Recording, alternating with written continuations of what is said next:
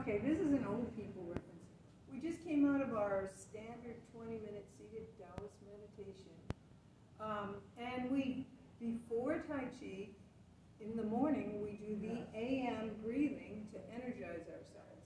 And then before we do Tai Chi, or in the evening, we do the PM breath.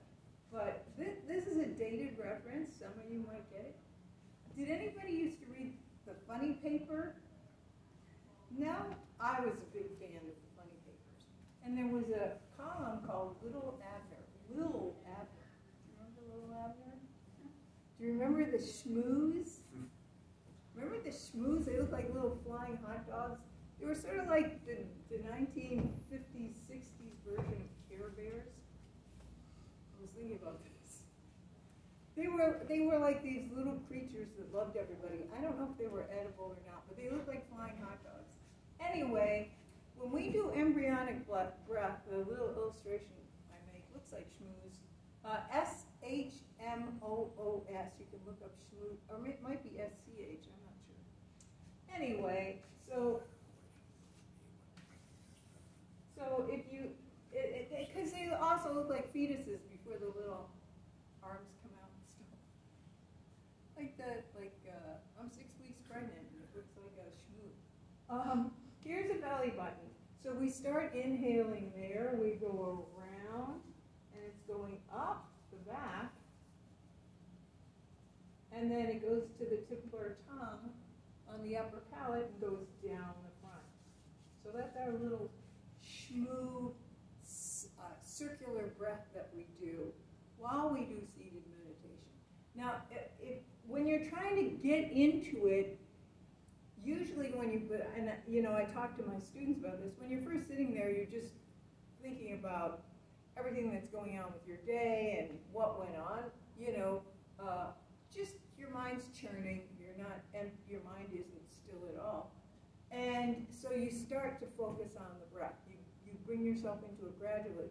Now, one way to get into it gradually is try to notice how many heartbeats per breath.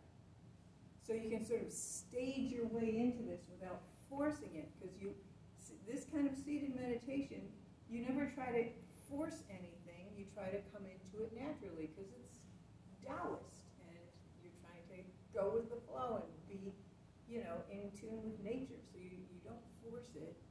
So gradually, you settle down into your posture, and you can start to listen to how many breaths per heartbeat, which is pretty interesting. And then that brings you into this, and it's not that hard to do it for 15, 20 minutes. I mean, that should be your benchmark minimum, is 20 minutes. I've done this enough to be able to say with some authority that if you do 15, it just doesn't quite make it. And if you get past 20, you're like, I have a significant shift in my mentality. It's sustained, right? So kids, we don't force them to go the whole 20. We usually get them into it for just 5, but you might meet an exemplary child that is just like super into it and just wants to be in it. Anyway, that's so we're going to do an application now from our mainland 24.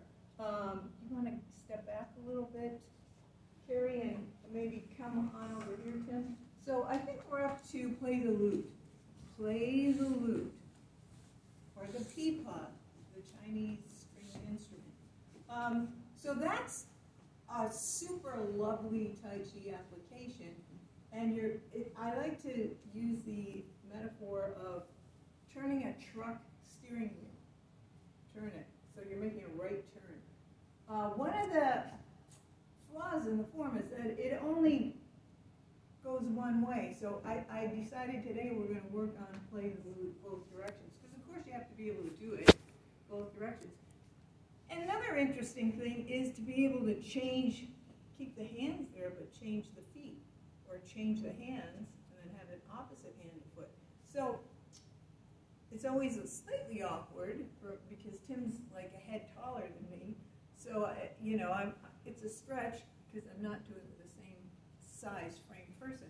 But if he has an arm coming up, let's do the back arm, and this is just a little parry, right? And then I'm going to turn the steering wheel to the right. Now if I put my foot here, then it's a trip. So that one, so the form doesn't really go that way when we do it. It's same side hand to foot, but it should be able to go opposite. Now this is applicable on a lot of levels. So let's say he's in and I get in the fight this way and put this foot this way and do a big, that was a left turn. But you can see how applicable this is in martial arts, this seemingly innocuous move. Now another thing is that if you look at it, both hands are either going clockwise or counterclockwise.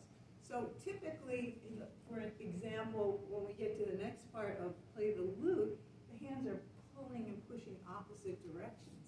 These are going the same direction until the end, and then they go opposite. That's the part where it breaks. So you stick your hand out again.